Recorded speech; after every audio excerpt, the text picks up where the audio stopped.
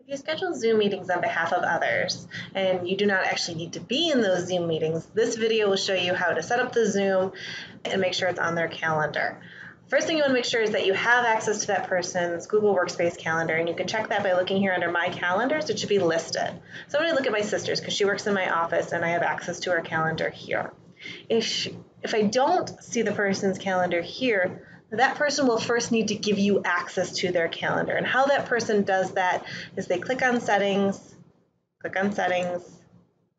they scroll down to settings for their calendar. So if I was giving access to my calendar to someone else, I would say there.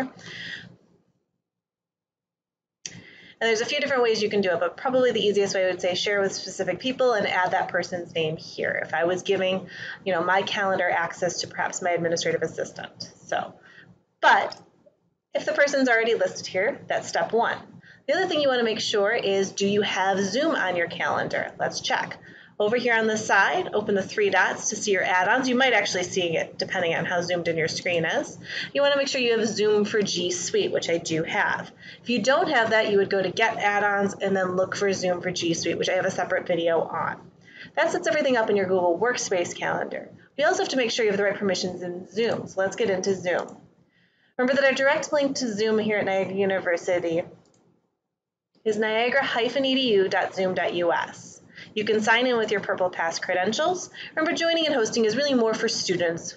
Anyone who's faculty or staff, more often than not, is going to need to sign in. And again, you want to make sure you have permission to schedule Zooms on that person's behalf. So I'm going to go down to Settings, scroll to the absolute bottom of the Settings page under the Meetings tab, and see who you can schedule for. I can schedule on behalf of Katie Rossi, which is my sister's name, which is what I need. And if I wanted someone to be able to schedule on my behalf, I would have to add them there. So since I can schedule on Katie's behalf and I have access to Katie's calendar, how I would do that is I would click on Meetings, or if I'm in the home screen, I would just go to Schedule a Meeting. I'll have the option to schedule it for myself, or I can change it to Catherine Rossi. Give the meeting a title.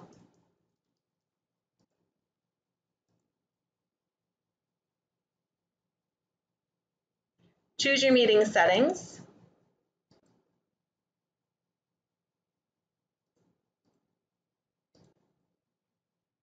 And if you needed to maybe put yourself on the meeting, you can schedule yourself as an alternative host. Alternative hosts can schedule a Zoom in the case that the original host couldn't make it. But alternative hosts must be Niagara University employees or students. You cannot assign alternative hosting privileges to someone outside of the university. You do not have to have one, but if you wanted someone else to be able to start the Zoom in the event that the original host couldn't make it, you would put their email address in there. Go ahead and say save. So I'm scheduling this in Katie's Zoom account. You can see that the host is Catherine Rossi.